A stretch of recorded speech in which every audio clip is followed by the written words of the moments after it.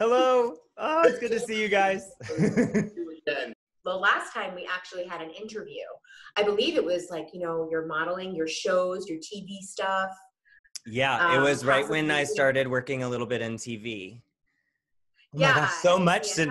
so much has happened since then, you guys. I know, but the most incredible thing is this song, Stay Crazy. I mean, that's amazing. First of all, what made you decide to sing? And make a song, make an album. You have a great voice, by the way. Yeah, you do. You have a great voice. I love the song. I was just I had to listen to it a couple of.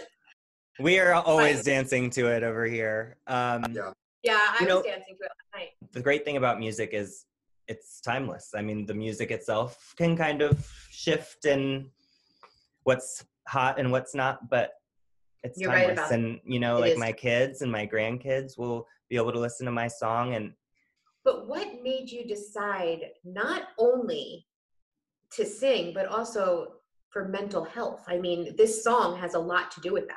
It does. Yeah. So Stay Crazy, it comes out on May 1st, and that is to kick off Mental Health Awareness Month.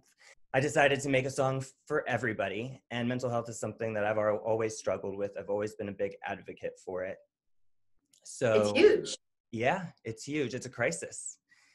And I started, going to different websites. I did research on different illnesses, and one that really stuck out to me was bipolar disorder. People with bipolar, they experience the highs of the highs and the extreme lows of the lows. So I liked that kind of contrast, and I wanted my first verse to kind of paint a picture of that depression, and the second verse to kind of paint that manic state. I wrote this song just to remind us that to not take the good times for granted, but also not to take the bad times too hard, because life is just a constant waves. It's a constant wave of ups and downs.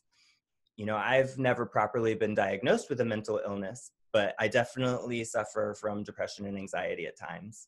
And I think we all can attest to the feeling of, we all have those days when we just wake up and can't physically get out of bed because you're feeling so down in the dumps. I have to tell you, during this quarantine, during this entire time period with COVID, a lot of people are very anxious, very depressed, because they're frightened also. And I have to be, even myself, I find myself some days I can't get out of bed.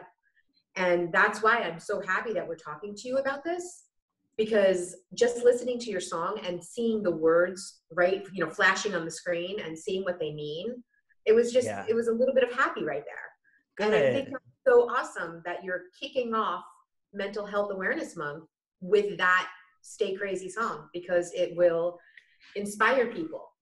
My mother was bipolar, and my sisters and I grew up in a household with this manic mother who was constantly up and down. We didn't know what was wrong with her. She only was diagnosed later on in life. Great. So, but her version of bipolar disorder and someone else's version of bipolar disorder can be different. It depends on the chemical makeup in your brain. But all in all, it adds to mental health awareness. So that's fantastic that you've taken taken it and you're doing something to possibly help people.